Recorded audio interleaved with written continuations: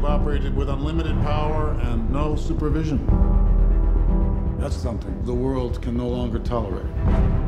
Marvel's Civil War event is one of its biggest and most groundbreaking. Written primarily by Mark Millar, its events were inspired by real-life political tensions and reached out to almost every corner of Marvel's 616 Earth. So today on Top 10 Nerd, we're going to attempt to explain Marvel's Civil War and why it helped change the face of comics going forward. So the events of Civil War can actually trace themselves back all the way to Uncanny X-Men number 181 in 1984, with the Mutant Registration Act that required that humans born with mutant powers register with the government. Now, if mutants are required to register, it does beg the question why other superpowered beings don't need to do the same.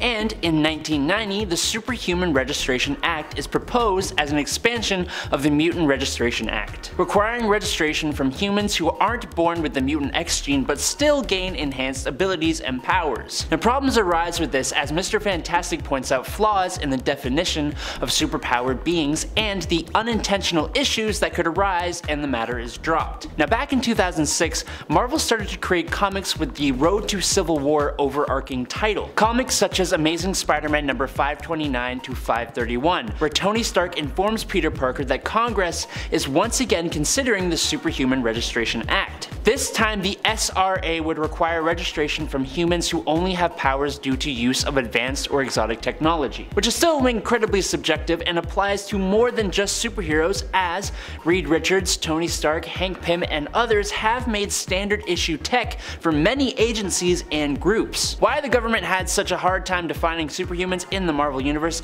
I don't really know, but thanks to Tony and Spider-Man's opposition, the SRA is tabled yet again. But not for very long, as we finally enter into the meat and potatoes of the story with Civil War number 1 in 2006. In this first issue, a team composed of some of the new Warriors perform a reality TV show, capturing villains for the cameras. Kinda like Cops, but super. In this episode, however, the villain Nitro, hiding out with other supervillains, has enhanced his abilities to an unstable level, and before he can be captured, he delivers a blast that wipes out several of the heroes and all the other villains, but most importantly, the blast results in the obliteration of 612 people of all ages in Stamford, Connecticut. This event, known as the Stamford Incident, plus a previous attack on New York and another rampage from the Hulk, the one that got him sent into space by the Illuminati, convinces the public, the government, and even some heroes that superhumans need to have some form of regulation. This put pressure on the government, and just like that, the SRA is now beginning to be passed into law. S.H.I.E.L.D., under the direction of Maria Hill, since Nick Fury is currently off on the run,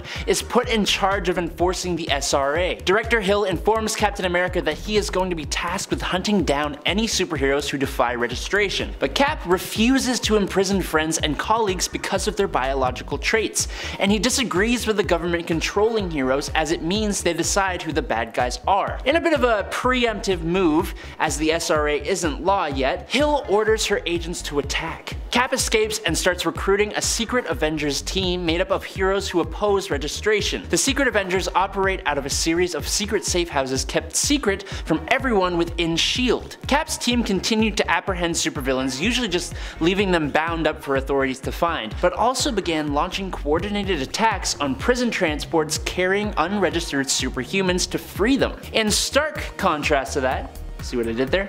Tony Stark now openly supports the SRA and reveals to the world that he's Iron Man. Again.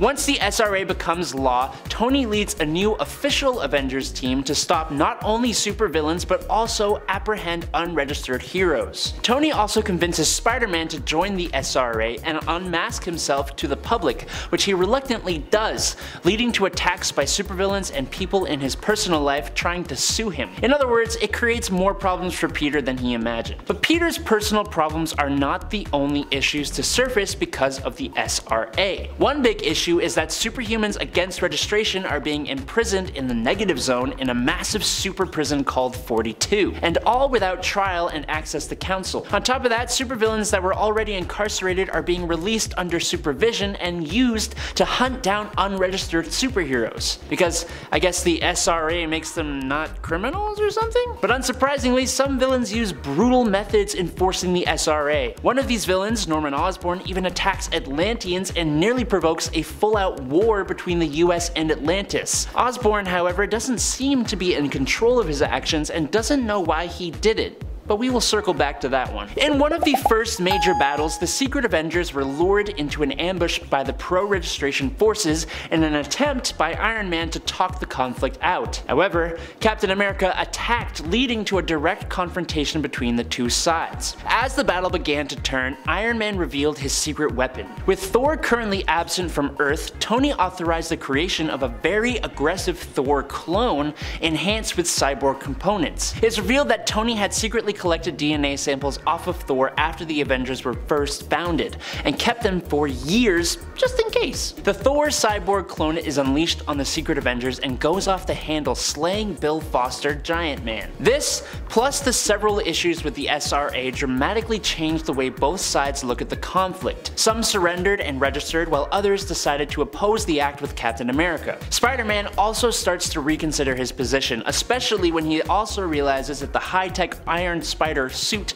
Tony gave him monitors his body and powers and controls him if he steps out of line. So yeah, Spidey joins Cap's side. It's more of the same going forward, with coordinated strikes by the Secret Avengers and opposition by the government-sanctioned Avengers. Eventually, during a massive final battle when Steve Rogers got the upper hand, several civilians and emergency workers intervene and tackle Captain America, begging him to stop as these fights have all been endangering the innocent civilians. Steve surrenders on the condition that any of his Secret Avengers who now decide to register will be offered amnesty for defying the SRA up to this point. Stark agrees, but of course some heroes still decide to defy the SRA, including Spider-Man. 2 weeks later, in the aftermath of Steve's surrender, the 50-state initiative was officially launched, and the mighty Avengers assembled as a team under Tony Stark, who was appointed to Director of S.H.I.E.L.D. Some heroes chose to move to Canada, because why wouldn't they, while some stay underground, such as the New Avengers. The 50-state initiative basically meant that there would now be an employed superhero team in every single state, while untrained and young superhumans will now also undergo special training at Camp Hammond, set up in Stamford, Connecticut. Just as a side note here though, in 1993, Canada, in the comics, passed a Superpowered Registration Act, and in 2007, Omega Flight mentions that the law remains in effect and has never resulted in major conflicts between Canadian superheroes, proving that Canadians can handle these kinds of things without having to fight about it, but I digress. In the Civil War tie-in Frontline, we get to learn some very interesting information. It's revealed that Tony Stark had the 50-state initiative as his end goal all along. Behind the scenes, he has been manipulating Congress to start talking about the SRA again, pointing out that it could be restructured so it wouldn't weaken the country against foreign attacks. He didn't cause the Stamford incident, but while tragic, it did provide the opportunity to make the SRA law as quickly as possible. He also manipulated the stock market, made Norman Osborn attack those Atlanteans, and did other things all so that the government and he could organize superheroes into a united force spread out across the entire USA that could stand against any attack from foreign powers. Though a couple of reporters discover this, they decide not to go public as it could unravel the good they believe Tony Stark has done. Now, a lot of things about the Civil War event are a little confusing, likely due to different writers not properly planning together. For example, at the beginning, Tony Stark seemed to be very much against the SRA. He even hired a villain to manipulate the government into dropping the SRA. But then, he's all for it, and by the end, he was apparently secretly pulling the strings from the shadows. Also, Civil War and the individual comic tie-ins like Fantastic Four, Spider-Man, Illuminati, Wolverine, X-Men, X-Factor, and Black Panther that all occurred around the same time have some conflicting ideas surrounding mutants, how the SRA affects heroes outside the US, and character motivations. The event led to the passing of Steve Rogers, who came back anyways, and it also led directly to the Siege event, which I personally really liked,